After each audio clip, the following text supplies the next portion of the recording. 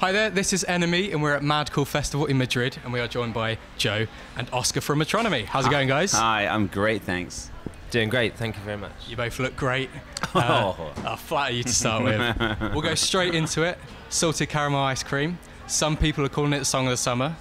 Myself, maybe. Oh. Let's get the story behind that. When did you come up with that idea, and just what do you think? The song. I was like, I don't know, I was like mucking around. I mean, this is a really lame story. I was mucking around, and I kind of basically played like a 12-bar blues, and I thought, isn't that interesting? I've never made a blues song before, and then I just started kind of making up some nice words about, you know, comparing someone to like hot water and sparkling water, and then it got to a point where it felt a bit like it was a joke, and then I thought to myself, well, it doesn't need to be a joke.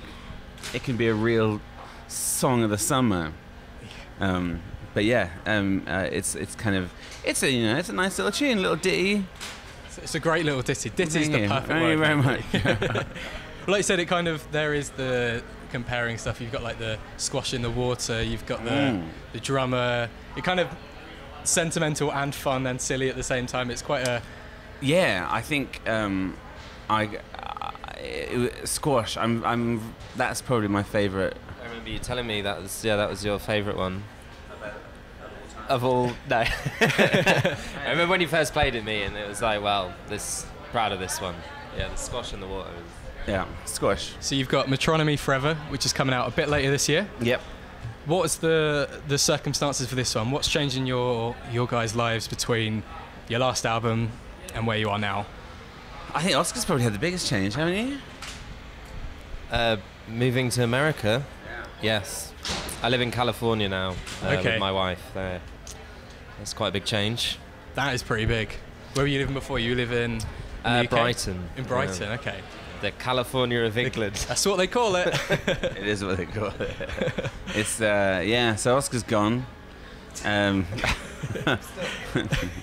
Oscar's gone, and I was like making, I don't know, like at the same time I was making the Robin album, and at the same time as we were kind of doing festivals, like after we took a break for the last album for Summer '08, and after we were doing a few festivals, I was kind of writing, and I mean, like, to cut a long story short, I made a record which wasn't very good, and then kind of went back to earlier versions of songs and made some more music, and then it was good. Okay. So it was different because it was slightly troublesome.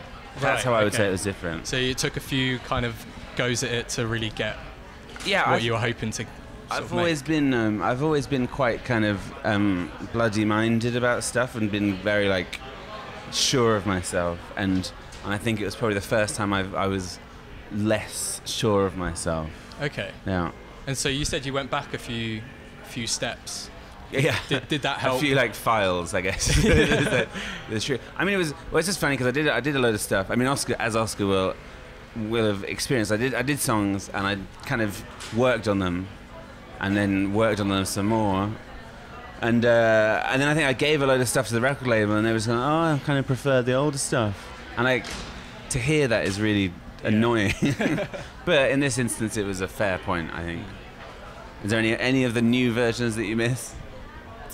Yeah, one. Oh, really? You see, you can't please everyone. Can't please everyone, no. And so this album is kind of feels like just you guys in the studio. There's no guests on this one, as far as I don't think Oscar's even on it, to be honest. Yes, I am. What do you do? There's that one that I played loads of electric piano on. Yeah, you know what? He's actually on quite a lot. A big team effort there. Well, it was weird because I kind of, when it came to giving the label the kind of a finished album, I was sort of expecting them to say like, oh yeah, this is cool, like go and finish it off properly. But they were sort of, you know, like, cool, like let's release it. So it kind of went from being a bit of an arduous thing to suddenly being like, oh, it's done. And but yeah, Anna sings on the record. She sings on a song called Whitsound Bay. There's a track which Oscar has basically produced, actually. Is that the first time you've sort of produced a song for Metronomy? Yes, I think so. Great. And that was quite accidentally done as well, I guess. It kind of feels like an accidental kind of album. I mean, I mean, not wanting to sound like, you know, like it's an accident, but basically it's a big accident.